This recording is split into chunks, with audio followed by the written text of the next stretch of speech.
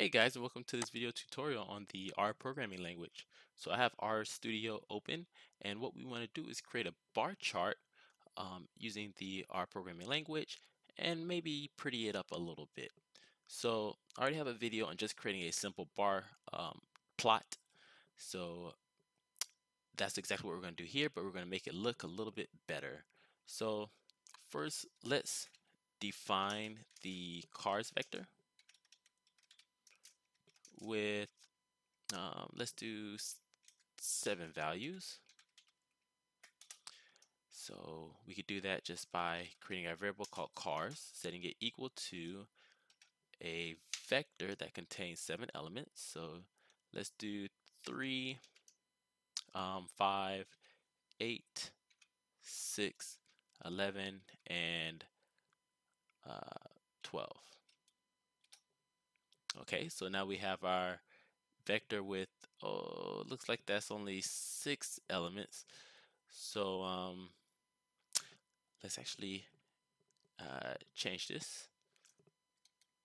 So I can just press up, put a comma here, and then put 13. So now that gives us perfect 7 values.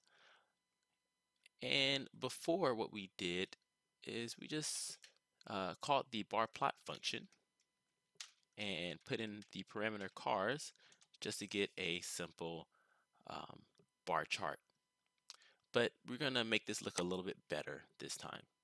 And I'm going to do that by again using bar plot and inputting cars.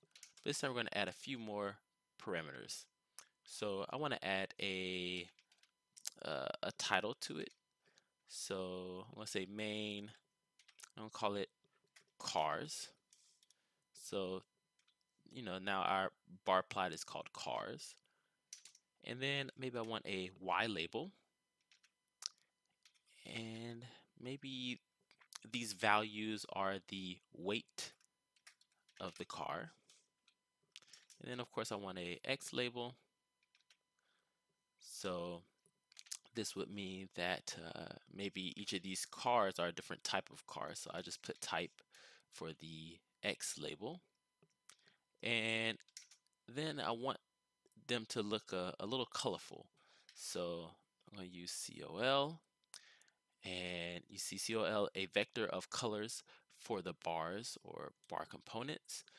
So I'm going to set this equal to rainbow.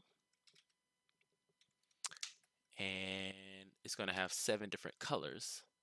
So a rainbow of 7 different colors to make it look a little pretty. And see, press enter, see if we get any errors. Perfect. So now you see here on the right, we have our bar chart. Title cars, then we have weight and type down here, and then we get this nice rainbow color for the bars. So thank you guys. I hope you really enjoyed this video. Please leave any questions that you have, and I'll try my best to answer them. And I'll see you guys in the next tutorial.